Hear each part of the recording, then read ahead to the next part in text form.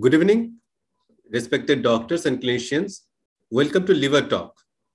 Liver Talk signifies enumerated expert clinical views on liver disease. The purpose behind this Liver Talk is to create a platform which can be used as a meaningful knowledge interface between the gastroenterologist and consulting physicians. And in this program, renowned gastroenterologists will impart the expert clinical views in the treatment of liver disease to help in the early stage diagnosis and also in the proper management of it. Today's topic for discussion for Liver Talk will be non-alcoholic fatty liver disease, a silent epidemic. It gives me immense pleasure to welcome and introduce an eminent speaker, gastroenterologist, Dr. Parimal S. Lawate, to speak on this very matter. Dr. Parimal S. Lawate is an MD Medicine and DM Gastroenterologist from CMC Vellore. He is an active member of FSGEI, that is Fellow Society of Gastrointestinal Endoscopy of India. He has been awarded with the prestigious AGF, that is Fellow of American Gastroenterology Association, about 4 years back. He is the director of Department of Gastroenterology and Liver Disease, based at Pune. The hospital name is Jahangir Hospital. He is also attached as a consultant gastroenterologist at Dinanath Mangeshkar Super Specialty Hospital at Pune. He is the recipient of Times of India Health Icons Award in the first year itself in its inception in Pune. He was the organizing chairman for the National Annual Conference of Indian Society of Gastroenterology, that is ISGCon 2020 and 2021. And he is practicing gastroenterologist for about 31 years. He has about 20 publications, including 3 textbook chapters to his credit.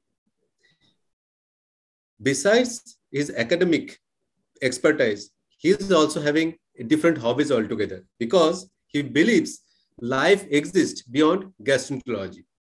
He is an avid photographer. Some of his photos have been featured in the reputed travel magazines. He plays the keyboard professionally. So, ladies and gentlemen, please welcome Dr. Parimal S. Lawate. He will be enlightening us today in the topic of non-alcoholic fatty liver disease, the silent epidemic. Over to you, sir.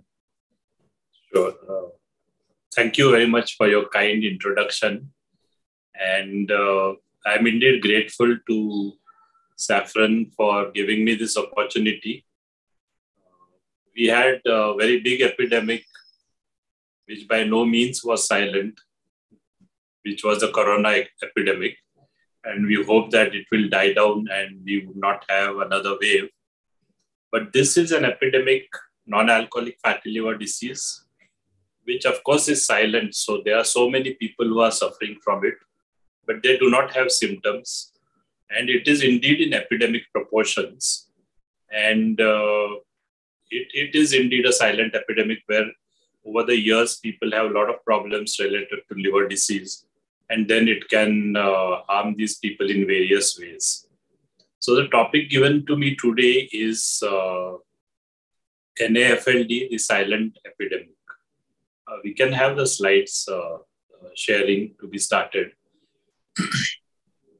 So today, actually, what we will do is it's a bit of a didactic lecture, and we'll basically stress on the approach to these patients who have non-alcoholic fatty liver disease, and we'll touch upon the therapeutics and so on.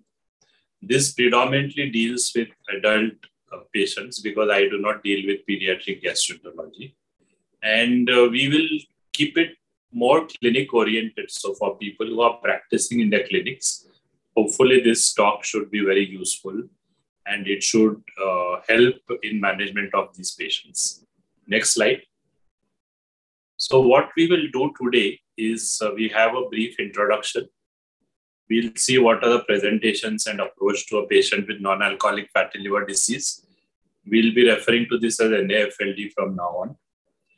How to evaluate these patients in the clinic, how to apply this evaluation to your individual patients at the clinic level. before going to the basis of treatment, natural history needs to be discussed. Needless to say, we will not really discuss much on the pathophysiology of this condition. And then we'll discuss about non-pharmacologic and pharmacologic treatments for this. And finally, a concluding slide on how you should apply all this when you have a patient in front of you. Next slide. So the first question which comes to your mind is it really an epidemic? So yes, indeed, it is an epidemic. And there's a lot of data which shows that it is an epidemic. Next slide. So there is Indian data and there is data from the world, which shows that the number of people affected by this condition are in fact far more than number of people who are affected by the corona epidemic. So if you look at these distributions here, you find that there are some countries where almost 30% of the population has non-alcoholic fatty liver disease.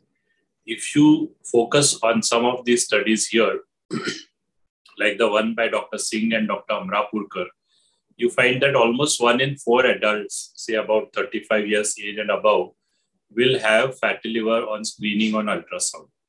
So there's a very huge proportion of people who have this condition. Next slide. There have been various ways in which people have studied this.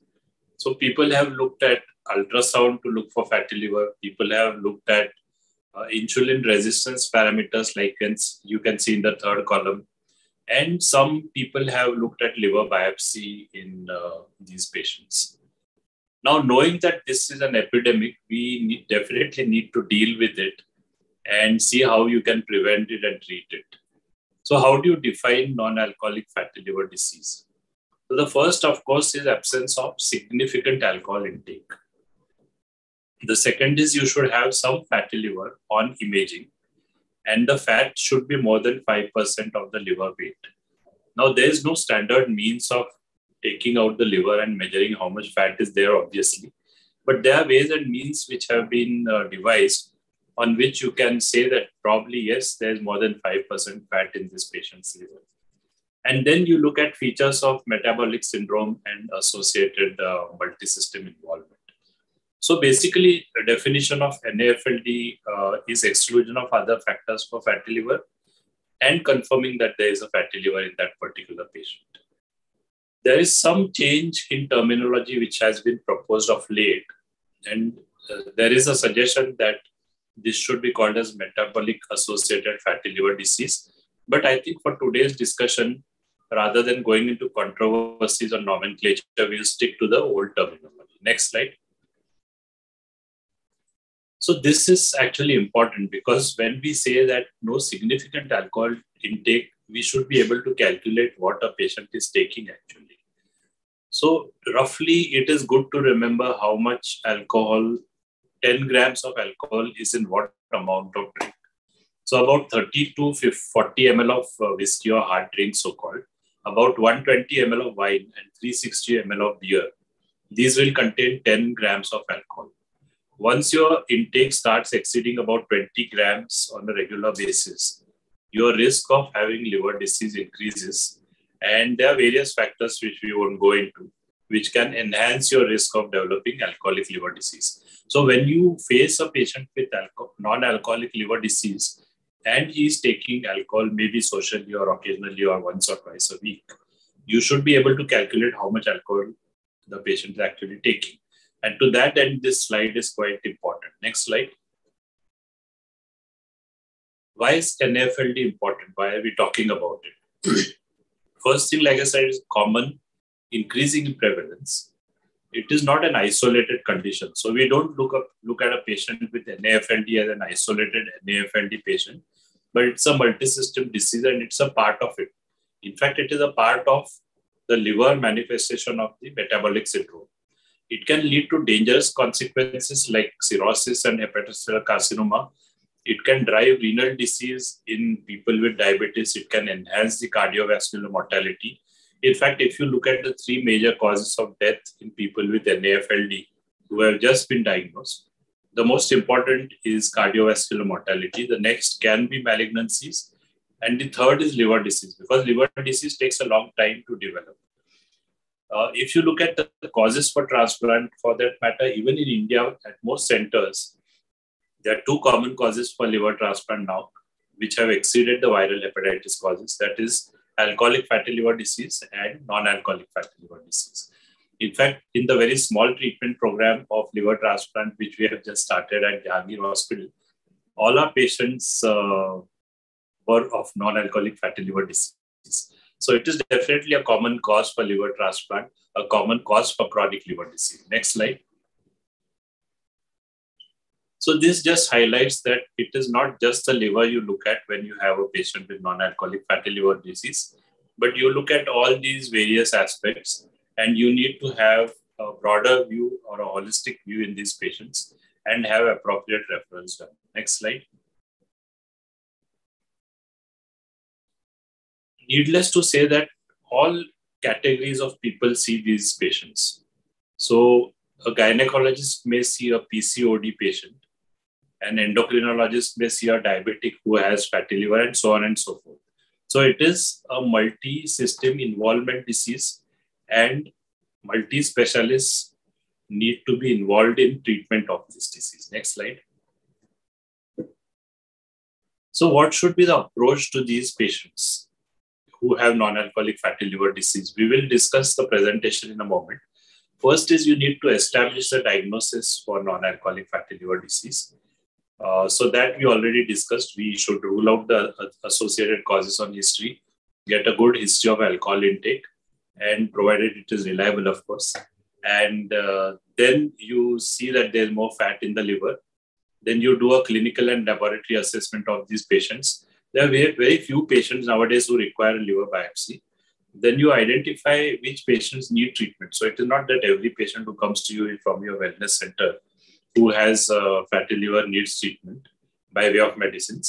Then you decide a treatment plan and decide on follow-up. Like I have put in the box, I think evaluation of the extrahepatic components is extremely important. Next slide. So this is just to put some causes of fatty liver other than non-alcoholic fatty liver disease, which you should remember in practice. Next slide. So what are the ways in which these patients come to you? So I think by and large, a lot of patients come diagnosed with a fatty liver on some incidental finding. It may be an ultrasound which shows a fatty liver.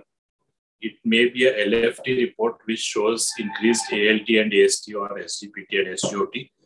In fact, if you have a patient coming to you with increased SGPT and SGOT alone, NAFLD is the commonest cause for this condition. Other is you are looking for a cause in a patient with liver disease and then you find it. So these are the two common presentations. Next slide. What are the symptoms? So by and large, a lot of these patients are asymptomatic. So fatty liver on ultrasound, asymptomatic elevation of transaminases, which we just discussed. There can be some symptoms, especially fatigue in some patients. Some pain in the right hypochondrium and fullness, that's also pretty common. And of course, if the patient has decompensated or developed florid liver disease, you find chronic liver disease parameters in these patients. Next slide. What do you do when you are examining these patients clinically? So there are two aspects to it, and the left aspect actually is often overlooked in busy clinic practice. So it is a good idea to have a BMI calculation. The second thing you need to do is also get an idea as to what is the type of the patient's obesity. So if the patient has an apple type of obesity, where the fat is predominantly above the waist, and if you have a pear-shaped obesity where the fat is predominantly below the waist, around the hips and so on. So those who have an apple kind of obesity, they basically have a large stomach, small arms, and a lot of visceral obesity. So this is something which you can, once the patient walks into the clinic, you know. And then there is a set of patients which we'll very briefly touch upon, where the BMI and the weight is normal, but still they have non-alcoholic fatty. So this is called as NASH or NAFLD in lean individuals or lean NASH. The other thing, like I said, is not only focus on physical examination on the liver and GI tract, but also look at the cardiovascular system, take the patient's blood pressure, and not miss out on that, and look at the patient's past history, comorbidities. So these are things which we commonly do in clinical practice. And mind you, of course, we do this really in all patients. And if you're not going to measure the waist size, you can at least ask the patient what trousers in male patients, what trousers is going to use. Next slide.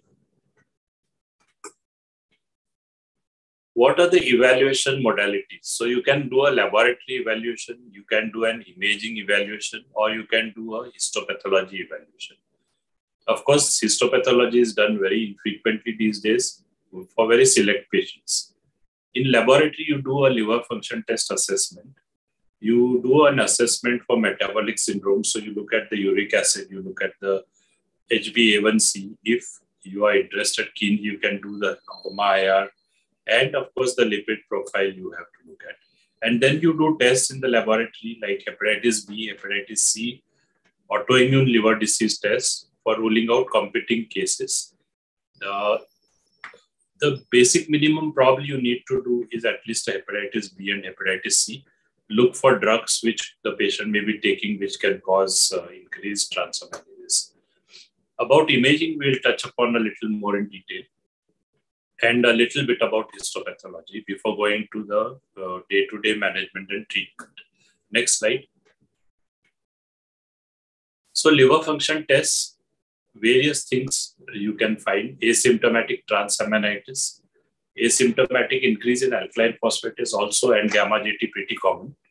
And of course, you can have florid features of cirrhosis. One pointer is low platelets. So if you have low platelets, always think of chronic liver disease. It is in fact a more common cause for low platelets along with vitamin B12 deficiency, more than even ITP in most circumstances. And then of course you do, like I said, the other biochemistry to look for comorbidities. Next slide. This is something which I do personally in all patients with non-alcoholic fatty liver disease. This is a very easy test to do. So you can have these 4 parameters. You have the MD Calc app on your mobile phone, or you just put 4 calculator in your mobile and this will open up. You put the age in years, AST level, ALT level, and platelet count is measured as 10⁻⁹. So if the platelet count is 348,000, you put it as 348. This is very important because then you get a correct value. So you don't need to put 348,000 there. And we'll discuss as to how you apply it. Now this square root and all is done automatically by the calculator in your mobile or whatever app you're using. So this you should do in all patients because all of you know each patient's age. You have their platelet count in the hemogram, and you have the AST and ALT levels. Mind you, if you have an AST more than ALT in a patient with fatty liver disease, there are 2 possibilities. The first is, of course, that the patient is an alcoholic and he has alcoholic fatty liver disease. But the important thing is if he definitely is not taking alcohol, if you have the AST more than ALT, think of a silent cirrhosis in that particular patient. And the platelet count, like we just discussed, is very important to look at. The platelet count, in fact, has become very important in gastroenterology. Low platelet, think of liver disease. High platelets, think of inflammatory bowel disease. So that is why the platelet count becomes very important in gastroenterology for all patients who present with various GI symptoms. Next slide. So that was a little on biochemistry, a little bit about ultrasound. Now, this is something which we need to be well versed with. So if you have a liver which is bright, hyperechoic near the transducer, and less echoic away from the transducer, it suggests fatty liver. Brighter than the kidney generally. So you can always compare it. And next slide. This was what I was trying to say, that how do you know that the patient has more than 5%? So if you have a patient who has a normal liver echogenicity, see the left picture on the left side labeled as A, the steatosis is less than 5%. If you go to the second picture, you find that the portal vein echogenicity, there is more echogenicity in these. So it's a grade 1 fatty liver disease. So grade 2, what here still you can see some dark shadows in between, which are the portal vein radicals. If you go to C, which is grade 2 fatty liver, you have an obscuring of the echogenic portal vein branches because it is more bright and it is almost similar to the portal vein walls. So here it is almost 1/3 to 2/3 fatty liver. And then if you have the diaphragmatic outline, which is obscured, then it is more than 2/3 of fatty liver. So this is something which you can very easily remember. And many times the ultrasonologist may not mention this, but there are some who do mention it. And then when you see this report, so when it is grade 3, it is more than 2/3. It is grade 2, 1/3 to 2/3, and so on and so forth. So it is very easy to remember this. And this is something which we need to know essentially in all patients with non-alcoholic fatty liver disease. Next slide. Next slide. So here the point I've tried to make is the ultrasonologist should not just focus on the fat in the liver, but also look at what is the portal vein diameter. If it is more than, say, 12 or 13, it indicates portal hypertension. If he looks at collaterals, we know that the patient has already developed cirrhosis. And of course, needless to say, if there is ascites or a tumor in the liver, or if the border is irregular, you know that yes. So ultrasound should focus on presence or absence, the grading of fatty liver, and thirdly, look at any associated features suggestive of chronic liver disease. So that's about ultrasound in non-alcoholic fatty liver disease. Next slide. The important test which has come into vogue is a fibroscan. And this has kind of put things into perspective. Now, if we'll discuss a little bit on pathology later. So if you look at non-alcoholic fatty liver disease, basically what happens is initially it starts as a fatty liver alone, bland fatty liver, no inflammation, no fibrosis. Then you have inflammation, then you have fibrosis, and then you have cirrhosis. So more the fibrosis, worse it is for the patient. So how do you quantify this fibrosis? Now, like I said, on the ultrasound, we showed how you can quantify the fat, but you can't quantify the fibrosis. So this is a machine which is pretty pricey. And jokingly, I remember one hepatologist saying that the screen on this fibro scan machine is an ATM counter because the cost involved is a pretty capital intensive machine. And but it is pretty simple to do, and you can have it done in your clinic to know how much is the fibrosis. Now, fibrosis is very important for 2 or 3 reasons. One is if you have fibrosis, that means there's already damage which has set in. And the second thing is when you're treating a patient, now it has become very clear that if you can reduce the fibrosis, you can change the natural history of that patient's disease. So that is why it is very important. And third thing is if you look at the clinical trials on non-alcoholic fatty liver disease, 1 degree of lessening of fibrosis is now considered as an endpoint. So for various reasons, it is important to know whether your patient has fibrosis or does not have. Next slide. So this is how the picture actually looks. And this is how the measurement is given in kilopascals. It's a quick test about, there are a lot of parameters you have to take care of. Preferably a fasting patient should not have very high ALT, AST, and so on and so forth. We won't go into the details, but this is how you get a picture. Now, one value is really not very meaningful. You have to have follow-up, and then you know what is happening to the fibrosis in that particular patient. Next slide. So we won't go into this, but in the bottom line take home for this slide is that if you have fibrosis which is very high, the sensitivity is very high. If you have fibrosis which is very low, then again the sensitivity is very good. But it is for this middle range where the sensitivity can be a little gray area kind of. Next slide. Then we'll just touch upon liver biopsy because this is not a topic for today's lecture exactly. But if you look at the left-hand picture of a liver biopsy, so these white globules are, needless to say, the fat in the liver. And you can have it increasing from the left to the right. as a spectrum.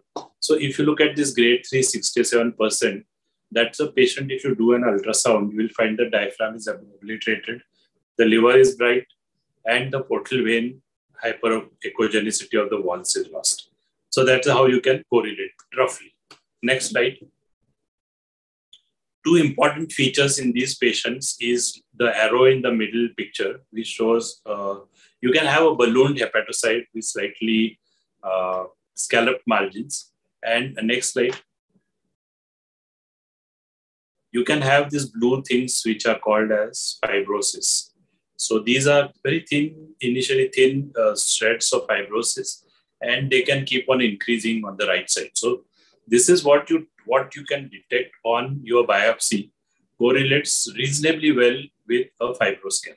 That is why you can obviate doing the liver biopsy in a lot of these patients. Next slide. Now, how do you apply these tests in clinical practice? Next slide. So this is pretty important. Now, if you are a primary care physician, then obviously you will not have, if you have, of course, it is well and good, but you may not necessarily have access to fibroscan. So the test which you should use is a FIB-4 score. So if you use a FIB-4 score, which is less than 1.3, then you know that the patient is in safe zone. And then once it keeps on increasing beyond that, that will come at the last few slides as to how you use it. But then if it is more than 1.3, then the risk is a little more. Personally, I feel this cutoff is a little on the lower side. 1.5 may be more valuable for primary care physicians. But needless to say, anything above below 1.5, you can say is okay. More than 1.5, then you think of having a referral. And like I showed you, the FIB-4 score, very easy to calculate. Just look at the age, SGOT, SGPT, platelet count. That's it. And you get it in less than half a minute. So once you do your LFT and hemogram, do make it a point to apply this to all patients. If you find that this, of course, is assuming that you have made a diagnosis of non-alcoholic fatty liver disease. So if you are a primary care doctor, what you need to do is, man comes to you with ultrasound, or man or woman comes to you with transaminases, do his hemogram, do his LFT, hepatitis B, hepatitis C, at least these many tests. You can do a lipid profile and look for some other comorbidities. Then you calculate the FIB-4 score. And if there is something wrong somewhere, then you can have the patient referred. Now, when the patient comes to us with such a referral note, what do we do? So obviously, we go through the history, we look at what the primary care doctor has done, and then we have a fibroscan done. So on fibroscan, we do a grading as to whether it is F0, that is, low fibrosis, F1, F2, and so on. So we do that, and then depending on that, we can apply it, which we'll see towards the end of this lecture. If the fibrosis is very severe, then of course the patient has cirrhosis, and then you have to focus on tests which you do for any patient with cirrhosis. So this is how you apply these tests in practice. Next slide. Now, how do you approach? Now, this actually again is an important slide, and those interested could take a screenshot of this slide. So basically, suspect NAFLD, assess what is the alcohol intake, confirm that it is non-alcoholic fatty liver disease, and do some basic tests at least to rule out alternate causes. The next step you need to do is a risk stratification. So if you have a patient who is less than 40, non-obese, no diabetes, no metabolic syndrome, needless to say, this patient is fairly okay and not very likely to develop problems. If you have this red box on the right side, where AST, like I said sometime back, more than ALT, and platelets are low, say 140 or below, fibrosis more than F4, F3 also, and a FIB-4 score which is on the higher side, then this patient really needs a lot of attention. And then there's always a gray area in medicine. Nothing is black and white in medicine. So you have this middle box where you have to individualize treatment. And these are the patients where you could consider liver biopsy in selected patients. Next slide. So last part is management of NAFLD. Next slide. So now NAFLD is considered as a multi-hit disorder. So it is not like fatty liver and then one or two things happen and then the patient gets fatty liver. So you have all these factors, right from insulin resistance, gut dysbiosis, diabetes, so on and so forth. Then you have a genetic predisposition. And of course, at the top, you can see is the unhealthy lifestyle. So all these put together will lead to a fatty liver in a particular patient. There are some patients, next slide. So this shows the progression like we mentioned some time back, fatty liver, inflammation in the fat, leading to fibrosis, leading to cirrhosis, and leading to hepatocellular carcinoma. So we see a fair amount of patients who have HCC or hepatocellular carcinoma, where the underlying cause is non-alcoholic fatty liver disease. Next slide. So this shows the natural history of these patients. So if you look at 20 to 30% of non-alcoholic fatty liver disease, and you come down straight to this NASH figure, 5 to 10% of this, and fibrosis in 1/3, and cirrhosis again in about 1/3. It is by the sheer humongous numbers of these patients that you find a huge number of people with cirrhosis because of non-alcoholic. So by and large, if you look at an individual patient, the chance that this patient will have cirrhosis reasonably low, especially is in the low risk group. But if you look at the total population, because almost 1 in 3, 1 in 4 adults has this, there's a huge number of people with liver cirrhosis whom we find in. About natural history, there are various very good studies, including one which I did not include here in the NEJM. There are some patients who do very fast progress. Now, in simple terms, there are some people who say that stage-wise progression every 7 years in non-alcoholic fatty liver alone, and every 14 years in non-alcoholic steatohepatitis. It's a very simplistic view. Maybe you can put it to 4 and 8 years or 5 and 10 years. But the fact remains that once you develop this condition called a NASH, then you have progression, and then these are important people to target for treatment. Next slide. So this is again the same thing which we have shown. The reason I have kind of repeated this a little is to enhance the concept that this is a progressive disease. Important thing is there's a long time frame where you can act and prevent further deterioration. Next slide. So how do you treat these patients? So in the last about 10 minutes, we'll discuss how to treat these patients. So treatment, you aim at two main factors. One is you improve the insulin resistance, and there are medicines to improve the liver. So diet, exercise, drugs, weight reduction for improving insulin resistance, and drugs as well. And for improving the liver, there are a lot of drugs which are there in the market. Next slide. So this is the approach of currently available treatments. And this slide just goes to show that it should be more of a holistic treatment where you reduce cardiovascular risk, you have liver-directed treatment, and of course, weight loss. So we'll briefly touch upon some of these and 2 or 3 drugs which are commonly used in practice. Next slide. So like I said, when you put your drug for trial before the FDA or whatever authority you have, once you're treating these patients, how do you know that this patient is responding? So NASH resolution is one, that is a transaminase is one thing which they look at. There should be no worsening of fibrosis, and especially there should be more than one fibrosis stage improvement, either on biopsy or on fibroscan. So these are endpoints which are taken in a lot of trials on non-alcoholic fatty liver disease. Next slide. So they give the drug, they give a placebo, they follow up these patients. The long trials are like the Regenerate trial on obeticholic acid. So there they keep on doing all these tests periodically and see what will happen. Next slide. So in brief about these issues, next slide. So basically you should have your BMI calculated, and then put them into these boxes. We won't go into the controversies over use of BMI. And then you can think of either exercise, surgery in properly indicated patients, and drugs. Next slide. So the take-home message from this slide is that if you have a weight loss of 7 to 10%, especially 10%, by whatever means, there is fibrosis regression in about half the patients.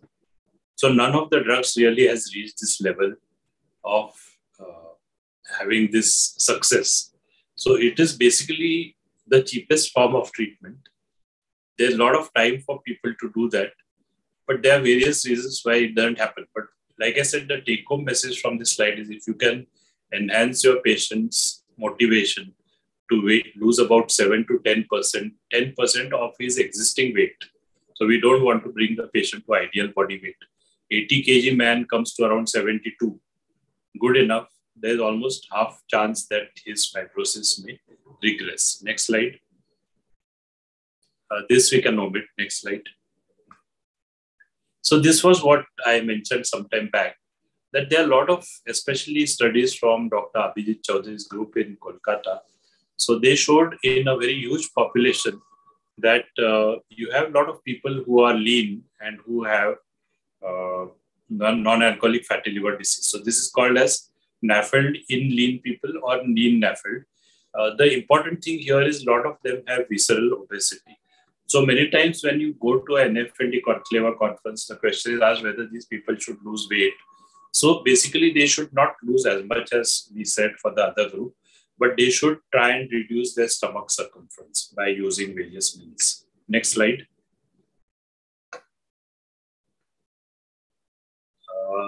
Dietary recommendations, these are of course for anyone to read.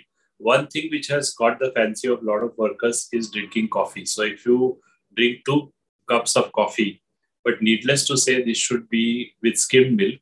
And of course, there should be no added sugar. So if you drink that, it is believed to protect you from worsening of fatty liver disease.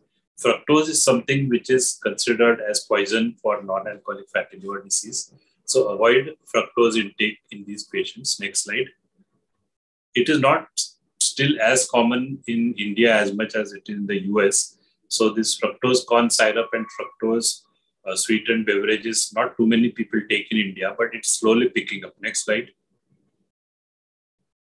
This, of course, I won't be reading through, but you can take a screenshot. This just shows where you find all these components of fats and how you should avoid them in people with NASH. Next slide. What are the drugs used in treatment of non-alcoholic fatty liver disease? Next slide.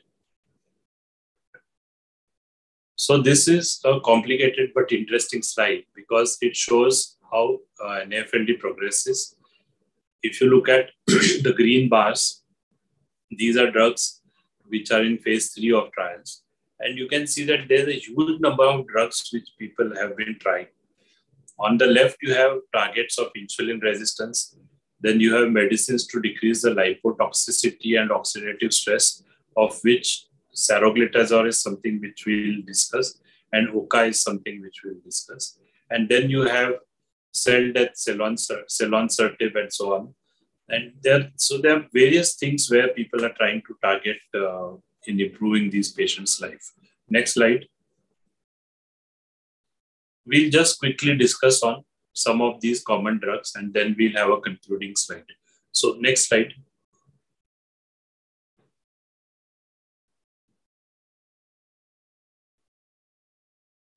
So this trial was in the New England Journal of Medicine, and it was a landmark trial, and it was among the earliest placebo-controlled trial from Dr. Arun Sanyal's group.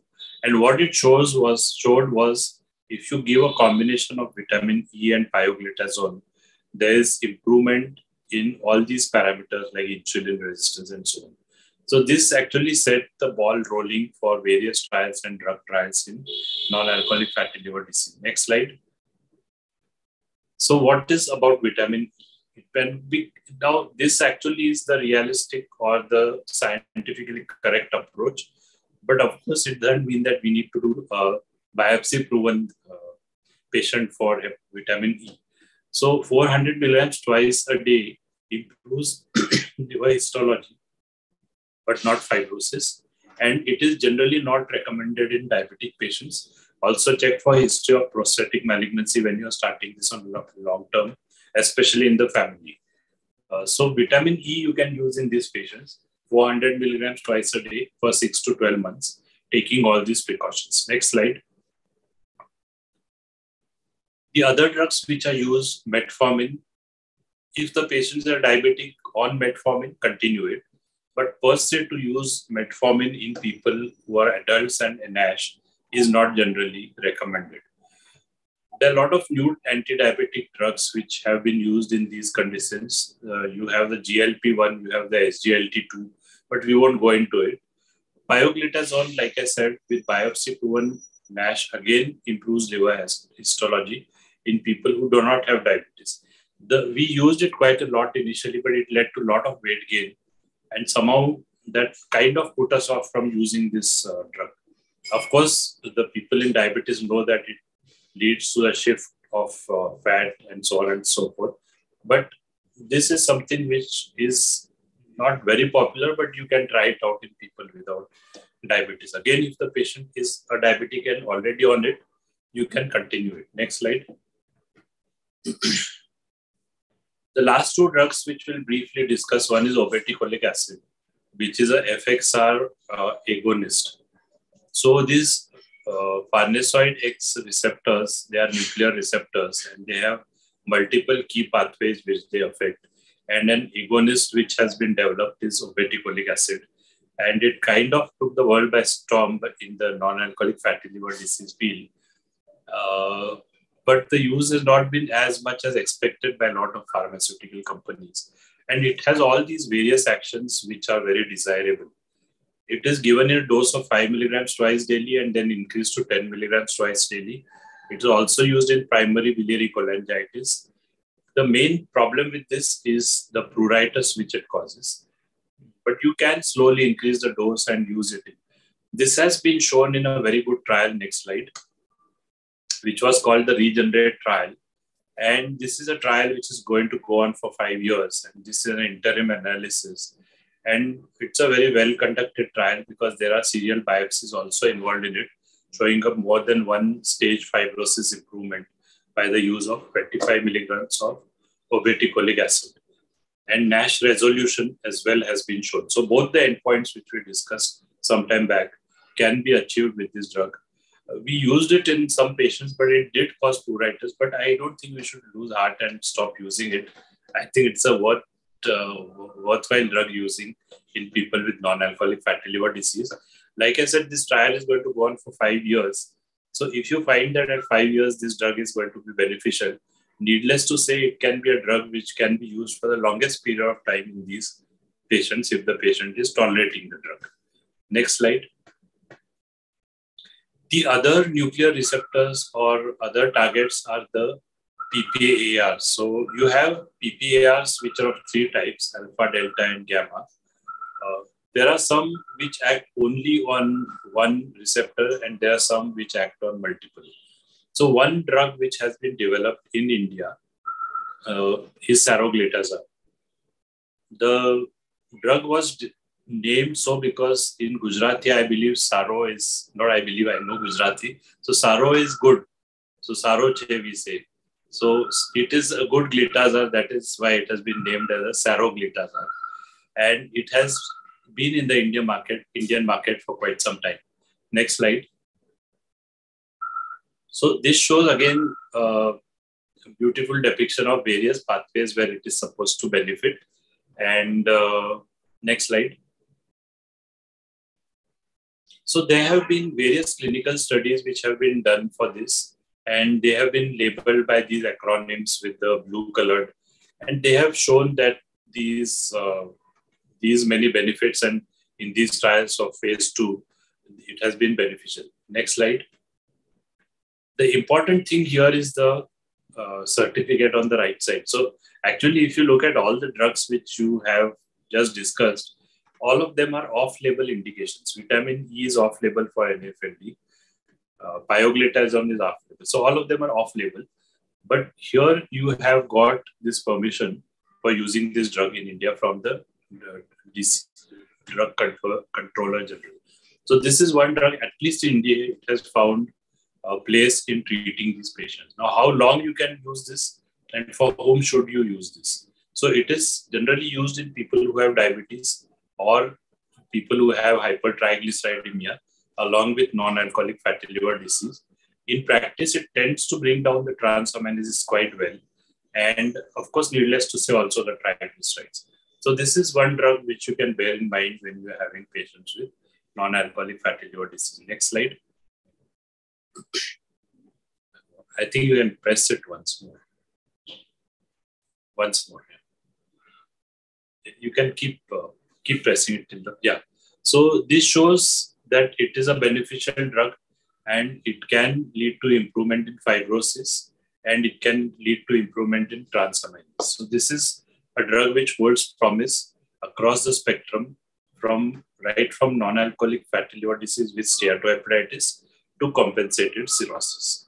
And there are ongoing studies, so you can't really say that this is an established drug, but at least it has managed to get permission from the pharmaceutical authorities. Next slide. So last slide, we'll just summarize what we said. So if you have a patient who comes to you with non-alcoholic fatty liver disease, either you are looking for it or he has come with an ultrasound report or elevated transaminases, the first thing you make sure is there are no competing causes and you have ruled alcoholic liver disease.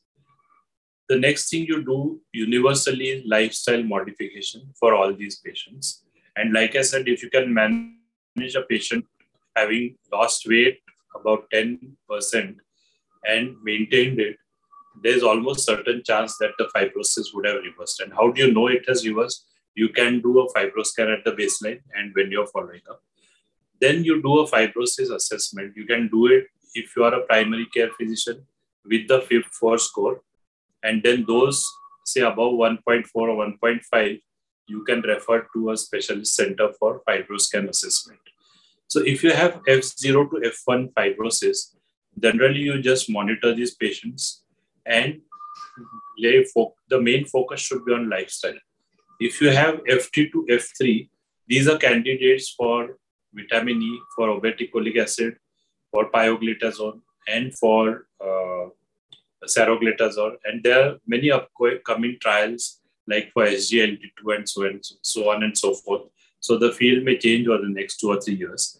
And these are the patients in whom you should try these medicines and follow them up. If you have, of course, F4 fibrosis, it means that the patient has already developed cirrhosis. These medicines are not likely to be very beneficial, and you have to evaluate them as any other cirrhotic.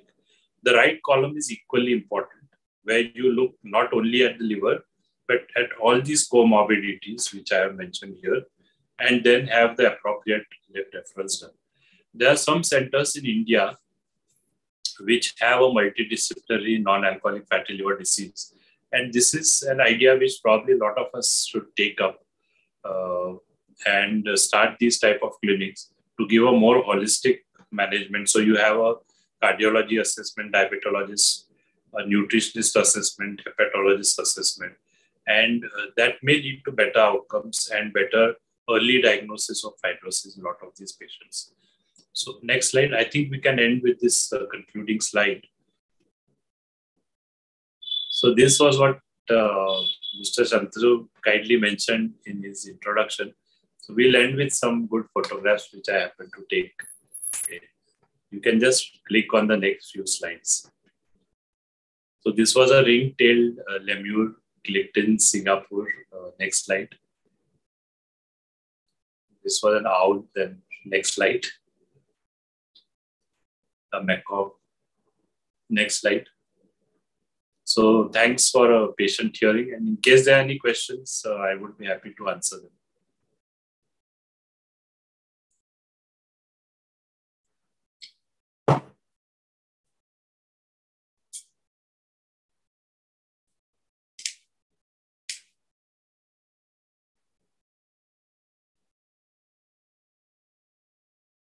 So over to you.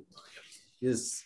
So one question has come from the field that if a person is having genetically induced NAFLD, why he develops type 1 diabetes? Type 1 diabetes in a genetically predisposed, NAFLD patient. for non-alcoholic fatty liver disease. Yes, sir.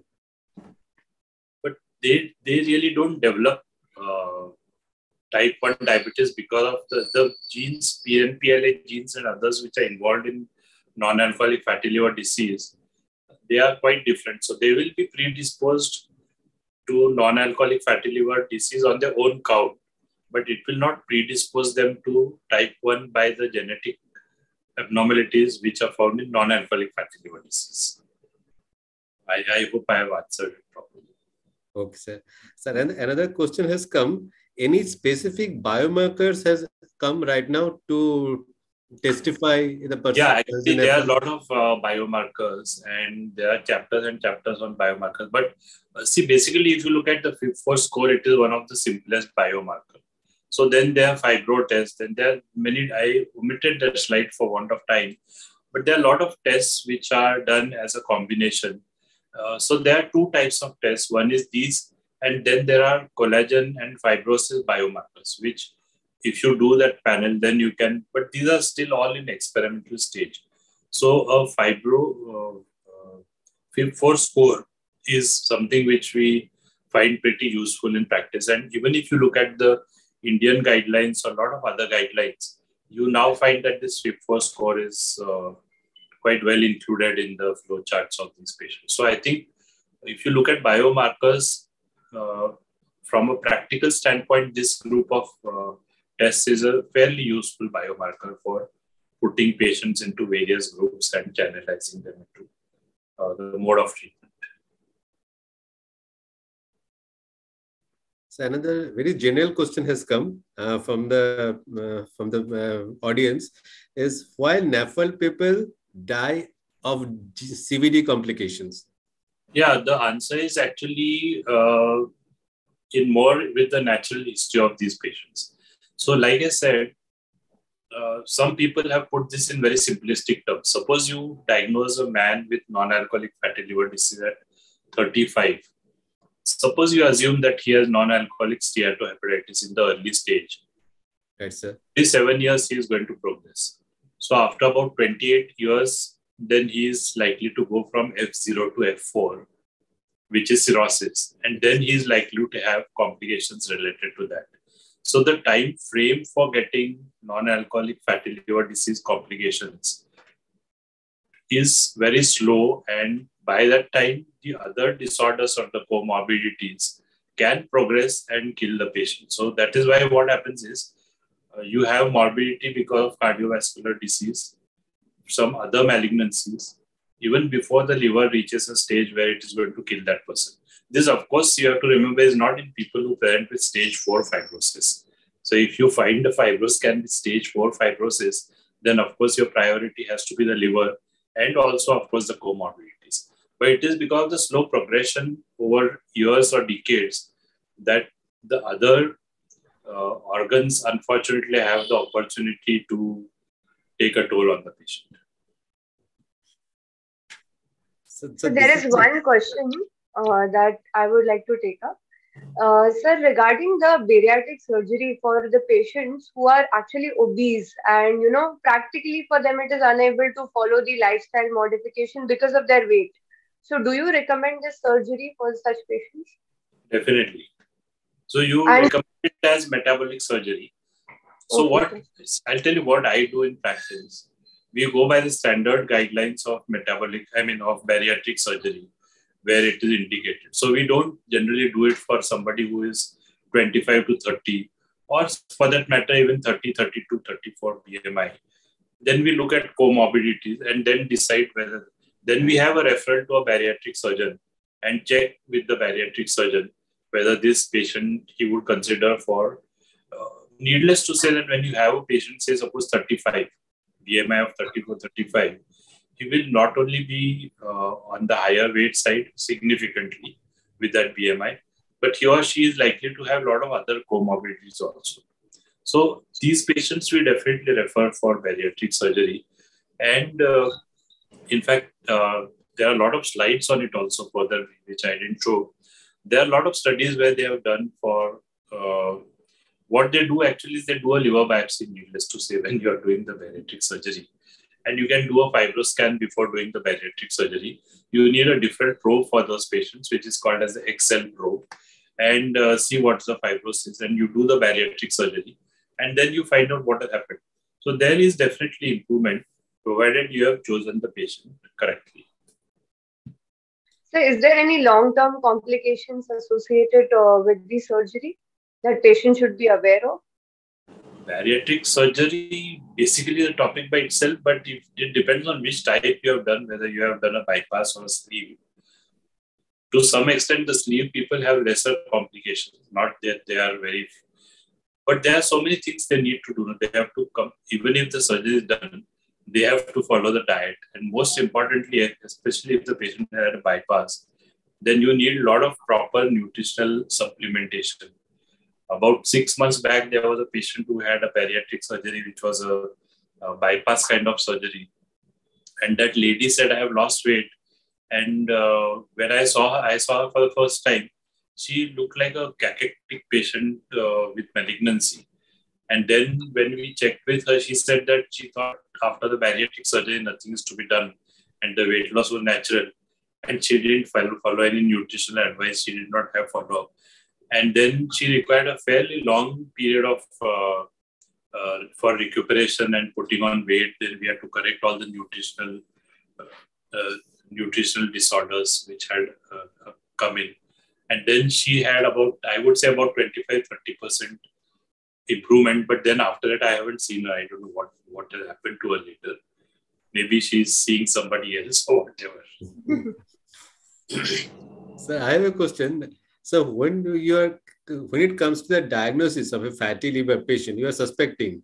So you trust your clinical eye on that, or you go for any non-invasive test to confirm it? No, you do require a non-invasive test. But I'll tell you something that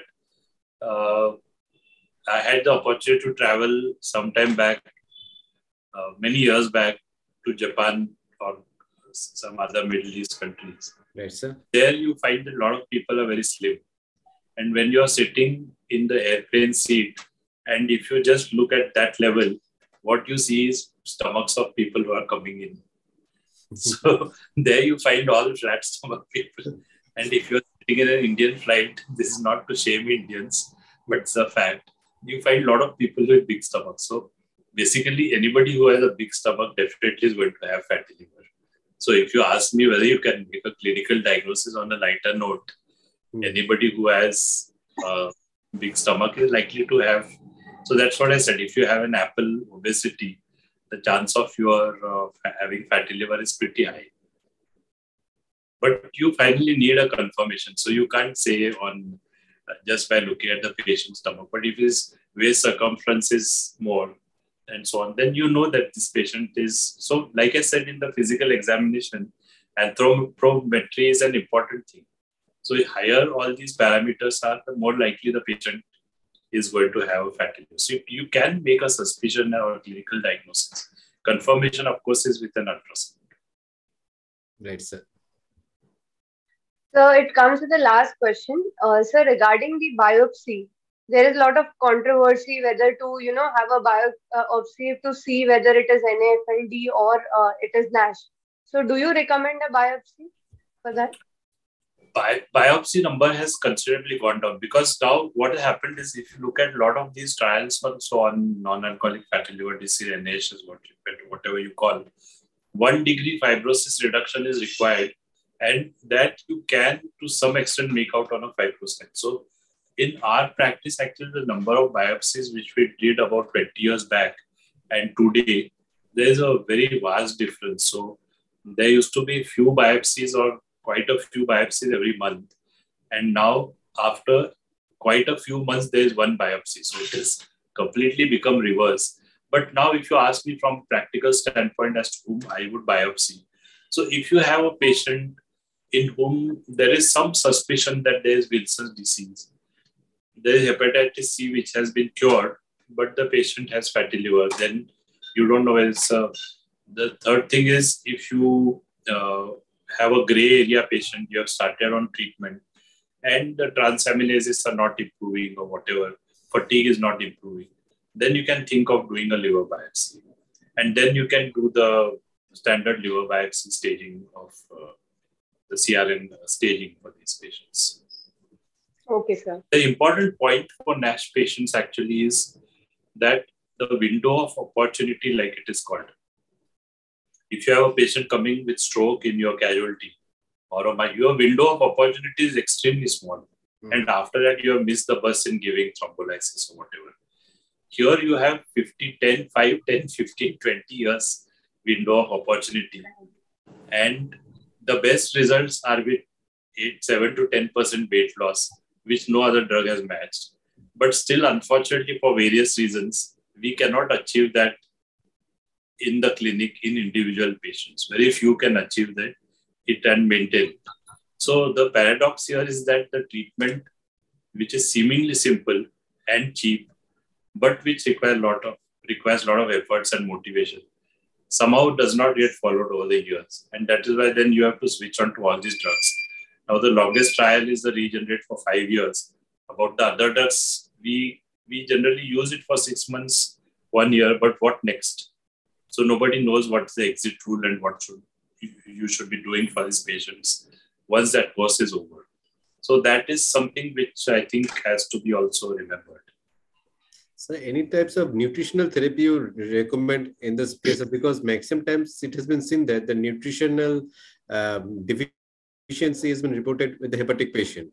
So any sort of this nutritional, in nutritional, I think a good protein intake generally about 1 to 1.5 grams per kg body weight. You can use predominantly plant-based proteins. So you can use soy protein or peas-based protein or something like that. And you can supplement. Nowadays, a lot of pharmaceutical companies have come up with fairly good protein products for people with liver disease. So you can use one of them. And plus, of course, you can increase like if you have a vegetarian who is wanting to increase his or her protein intake, predominantly you have 5 sources only. You have milk products, you have dals, pulses, nuts, and soya bean. So there's not much you can, so all these you can reach a particular level, but beyond that you need some nutritional supplementation. But do this type of supplementation product like methionine, silymarin, Lola, this have an effect on this Lola, no, definitely. But see, if you, for want of time, I didn't show all these drugs. So these are, see, if you look at ursodeoxycholic acid, you look at milk thistle, which is silymarin, and you look at S-adenosyl methionine. These are the commonly used, and metadoxin in some. So these are the 3 or 4 drugs which are used pretty commonly in practice. Right, sir. They are potentially beneficial, but none of them is recommended in any of the guidelines. Okay. So you could definitely use them, but if you look at individual trials on those drugs and you are doing a lecture on them, you will definitely find trials which have been found towards a positive note on these patients, but they are still not reached the level of recommendation guidelines. So definitely you can use them in an individual patient, but you have to understand that and the patient has to understand or be aware that the benefit is like plus minus. They are definitely not harmful.